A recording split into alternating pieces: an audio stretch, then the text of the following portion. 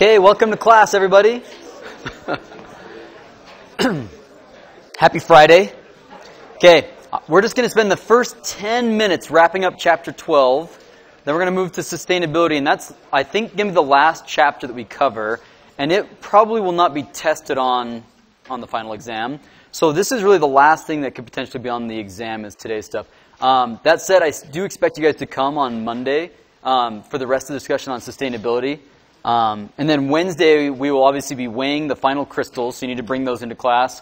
We'll be doing a few other things. For one, we're going to be actually filling out course evaluations right then. So if you bring a computer, I'm going to leave at the end of the class, and you guys can fill out course evaluations. We're trying to get higher participation rates in those college-wide is something we're working on.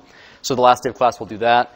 I have a room scheduled on reading day for a final exam review. That's going to be this Friday. It's going to be, I think, in the room next to us. I'll watch for an announcement about that. That's already scheduled.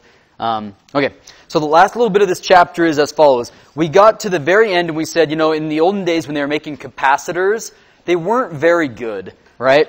If you looked at the dielectric constant, they were really low. For most polymers, it's like 4. Ceramics, it's maybe 3 or 10. And they were really excited about things like clay that were, you know, maybe 4 or 5 times better than that. But still pretty awful. And this is why capacitors had to be so big to store lots of charge in them. And then along comes the titanates, right? And the titanates go from these tiny values, what is that, like 4 orders of magnitude larger. Just an explosion in terms of like how much more charge they allow us to store. So what's so special about these class materials that we call the titanates, and there's other ones, right, that allow them to have such an enormous dielectric constant, right? So dielectric constant, if we go back, the reason why some things can store more charge than others is because we get polarization. The molecules or the atoms or the crystal, it can be polarized. And a polarization is a charge multiplied by a separation, right? So in water molecules, they weren't super amazing because if you start with water molecule, oxygen, hydrogen, oxygen's slightly more electronegative, and so it's going to have a slight charge difference. And these will have a slight charge difference on that side. So this is what we call a dipole. But it's not a big difference in charge. This is like a fractional difference in charge, right? Because the oxygen just wants the electrons a little bit more, so they're a little bit closer. So that's not a big charge. And if you want a big dipole, right, the polarization is equal to the charge times the distance. So in order to get a larger polarization, we can do 2 things. You can either get more charge. Instead of dealing with fractions of an electron, what if you dealt with like large numbers of electrons that can move, right? Or you could move them a bigger distance, right? The polarization could be larger in terms of the physical separation. And that's where titanates take off, right? Is they do both of those things a little bit better. So if we go down and look at them, this is barium titanate. Barium titanate's an incredibly important material. It's a perovskite. You can tell that by looking at the structure, right? It's cubic for one thing. Above a certain temperature, above 120 degrees Celsius, it's cubic, and you can see that the orange atoms are on the corners of this lattice, the red ones are on the faces, and then this tiny orange one is in the center, right? We know about the perovskite lattice, the perovskite crystal structure, is that it has the formula AbO3, where A is your larger cation. That could be something like a rare earth, like a barium, right? Something that's large. And then your B is your smaller cation, and that's going to be titanium in this case. Titanium is only like a 3rd row element, so it's already smaller. But if you actually do the math on this, let's figure out what's the charge on these things. For barium titanate, what would be the charge on this? Let's pull up a periodic table and see what it ought to be. Barium titanate. If you look at it on the periodic table, look where barium is and look where titanium is. Barium's right here. It's a group 2. Titanium's a group 4, right? You know that in this structure you've got 3 oxygens, so that -6 coming from the oxygens needs to be canceled out by a +6 coming from those 2. And looking at the periodic table, it's obvious how you're going to get to that +6 with 1 barium and 1 titanium. You're going to take barium, it's going to lose both of its electrons, become barium 2+, whereas titanium is going to become 4+, right? When something becomes 4+, it's getting really small. The more and more electrons that you strip off of this thing, you don't lose your positive nucleus charges, and so with less and less electrons, they really start to hang on to your remaining electrons even more. So it's going to shrink quite a bit. So titanium 4 plus, is a really small ion. It's really small.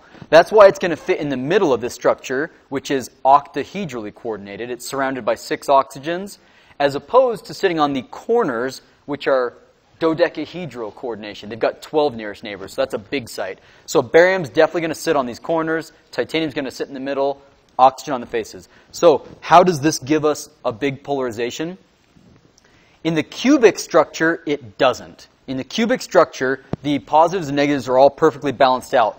But there's a temperature where it switches from cubic to tetragonal. Tetragonal, you'll remember, if we go from cubic to tetragonal, here's our cubic.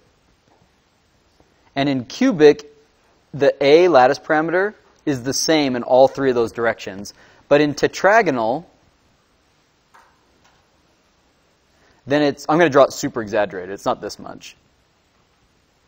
Then you've got A and A down here, but that's different than B, right? Yeah, question, Sam? Is that true for all perovskites or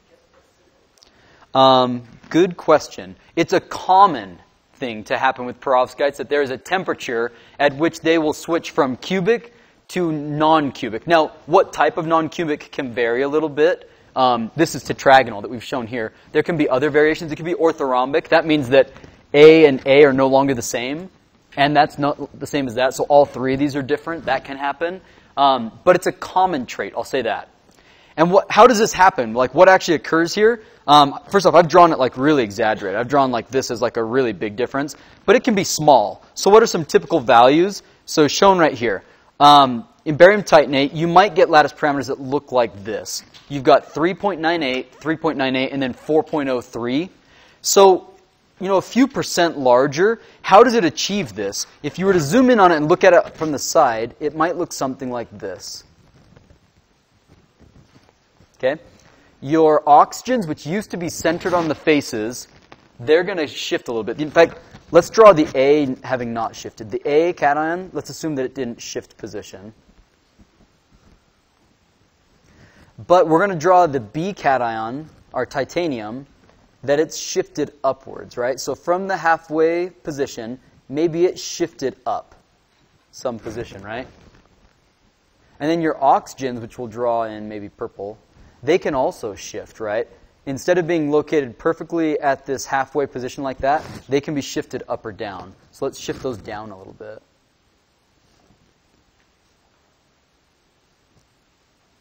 Okay? And your A cation can also be shifted, right? It depends on each crystal system how these things shift a little bit. But basically what you're seeing is that the positively charged ones, this thing is 4 plus, these things are 2 plus, these ones are 2 minus. The positives in your electric field are going to shift one direction, and your negative ones are going to shift another direction. And so per unit cell, you can go ahead and start adding these things up. You can say, okay, the way that I drew it here, A atom didn't shift, so nothing there. But my total polarization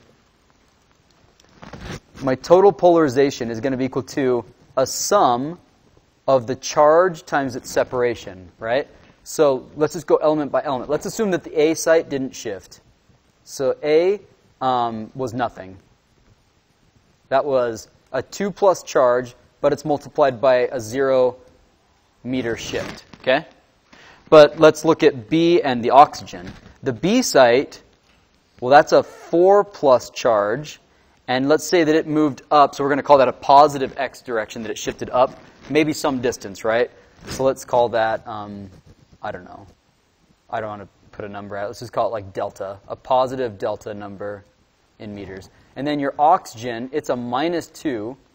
It's a negative ion, and it's shifting down, so it's minus some gamma position in meters, right? So to figure out the total polarization, you just need to figure out how many atoms are there. Well, there's 3 oxygens per unit cell. There's 1 barium, and there's 1 of your A site. You would add all these things up. The positive charge gets multiplied by a positive shift. The negative is going to get multiplied by a negative, so it accounts for that. And your total polarization is going to be something you can account for in this, okay? And what happens is the fact that this titanium is 4 plus, it's carrying 4 electrons worth of charge, and it can move a significant amount. You can get a huge polarization, right? Now, why can it move so much? Why is it possible for that titanium to move so much? The reason why is because it's too small for the site that it's in. If we look at the crystal cell, like the crystal structure, I'm going to draw the octahedra. Like, again, the oxygens are sitting on these faces, right? So they form this sort of octahedral thing like that. And your barium's inside of that, okay? That is too large for the titanium. Sorry, I meant to say your titanium is sitting inside of that, not your barium. It's too small, and so that thing can rattle around. It can be moved in the presence of an electric field, okay? Any questions on why this is why titanates, I should say, have such a large dielectric constant? Let me ask you this.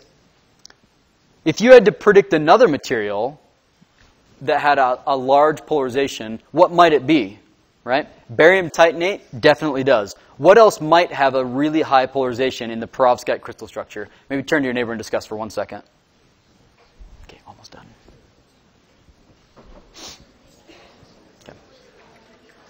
Okay.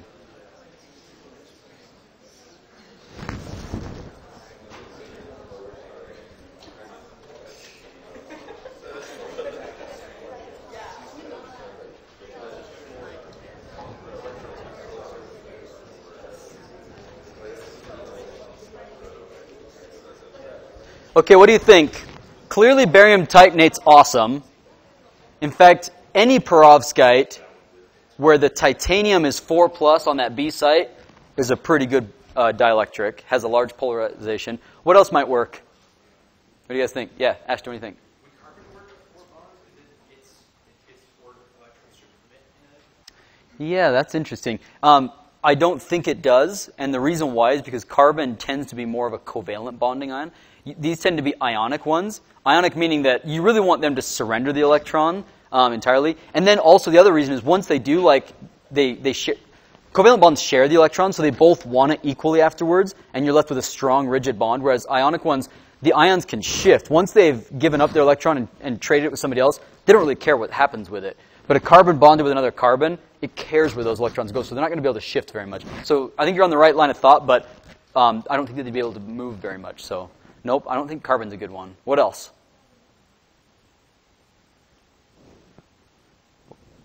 Well, it's always a good idea to say, well, what's below titanium, right?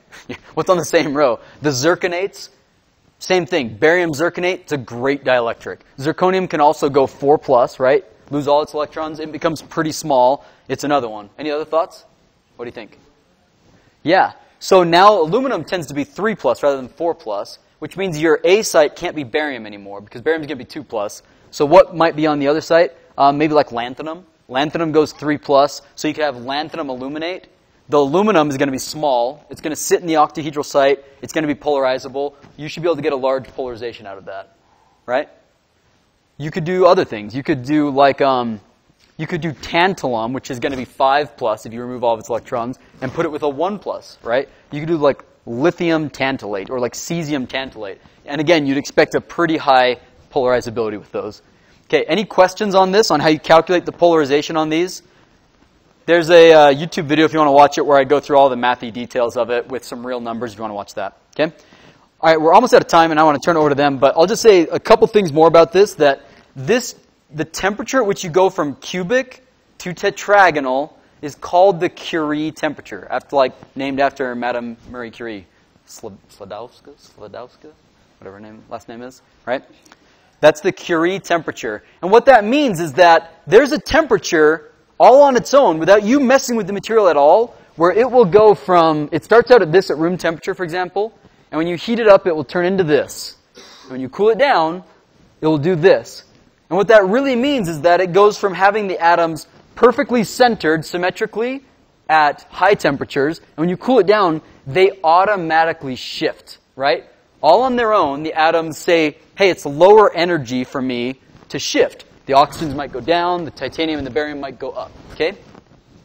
But it doesn't mean that that will happen all the way through your material. In fact, it's going to happen in small, what we call domains. So if, like, Elias here is an individual unit cell of barium titanate, and you decide to shift your titanium that direction, go ahead and do that.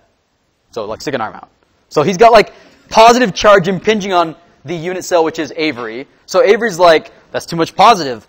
I don't like that. So he's going to stick his positive out that way and stick negative out this way, right? So see how like it's going to like affect the unit cells nearby it? So go ahead and stick arms out this way, you guys. This whole row, right?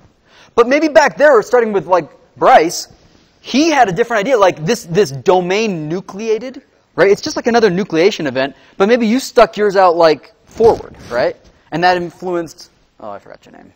Sorry, Jackson, right? So see how there can be like these, it's not a grain boundary, right? This whole region of students might be like in the same crystallographic orientation, but when this ferroelectric shift happens, you can have slight displacement of atoms, and they're going to be clumped together because individual unit cells affect one another. You can put your arms down. Thanks so much. Right?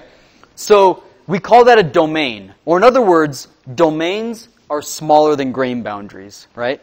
They can be as large as a grain boundary. If all of the students in this whole section were unit cells and they all got polarized in the same direction, great.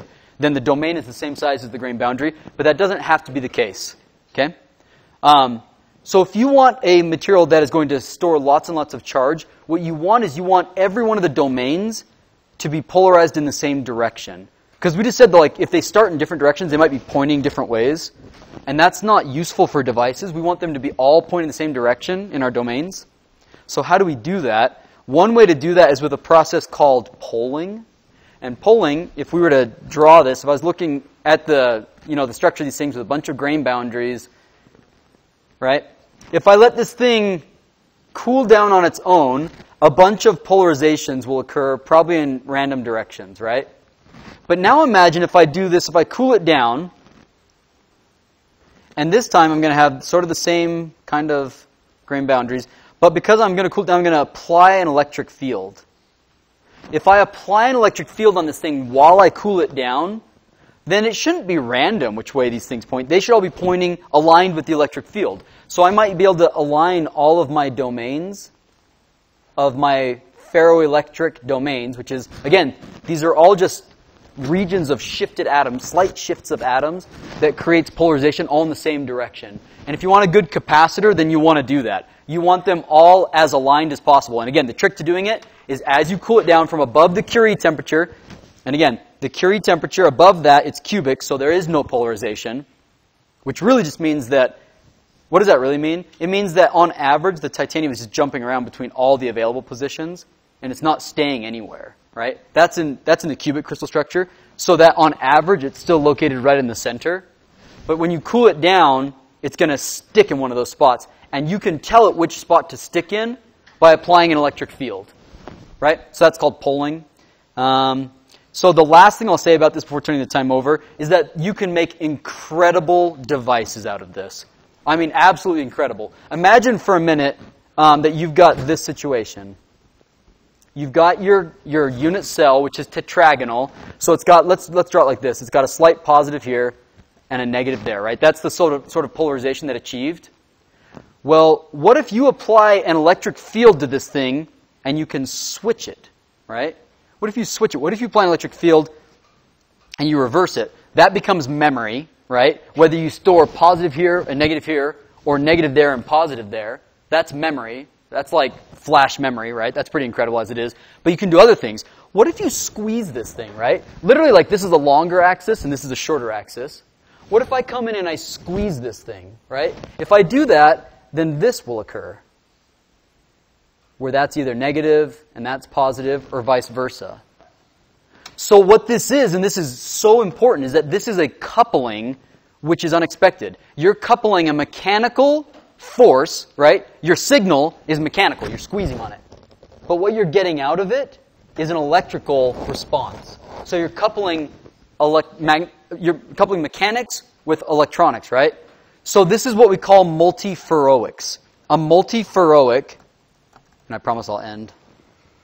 A multiferroic material is one that couples different things together, right? So for example, this is not showing the one that we want. Ferroelectric, actually it is, right here. Yeah, ferroelectric, that's us. We're coupling the polarization, which is the electric one, and you can couple that with magnet. Let's actually find a better picture of this. This is maybe a better one, right? We have different fields that we can apply to things. You can apply an electric field, we can apply a strain field, or we can apply a magnetic field. And there are certain classes of materials that will respond to one field with something unexpected. If you apply an electric field, maybe you get a magnetic change, a change in the magnetic moment. That would be a magnetoelectric. There are other ones where you apply a field and you get a change in the mechanical response. Those are your piezoelectric or ferroelastic materials. And up top they've got, you apply a mechanical strain and you get a change in the magnetism. Those are magnetoelastic, right? So these multiferroic, and ferroic just means that it has some sort of coupling. So multiferroic means you have multiple types of coupling that can interact with one another. They make amazing, amazing devices possible. Go back to this one. If I squeeze on this and there's a change in the polarization, think of what you could do with that, right? So I've listed a whole bunch of them. You can make pickups on your guitar. The vibration from the string vibrating, right? You could take that physical strain and you could couple that into an electrical signal, right? This thing actually vibrating, switching between those two states is going to change the polarization. That's an electrical signal, right? So you can make pickups.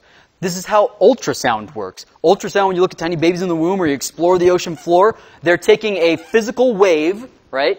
A wave of compression is traveling through some medium. It's going to hit the baby's head and bounce back to the receiver. And that physical wave, to be able to turn into some sort of image, we need to turn it into an electrical signal. So you have piezoelectric materials that take that pressure wave, that mechanical force, turn it into a signal, and then we can image with it. If this sounds like magic, it's because it basically is. And none of you seem excited about it, but this is amazing stuff, right? And you can make so much more. You can make sensors. You can make really cool things. I think I mentioned last time that you can make very, really carefully controllable linear stages. If you want to move things in a really careful way, you can only go so small in terms of force, but we can go really small in terms of voltage. We know how to reduce voltage to tiny amounts, and if a tiny voltage is applied, maybe that will produce a very small shift in terms of like the strain that you produce. Things like that allows us to make really sensitive motors. So I'm going to stop and turn over to sustainability. So this will be the last thing that you guys will be tested on.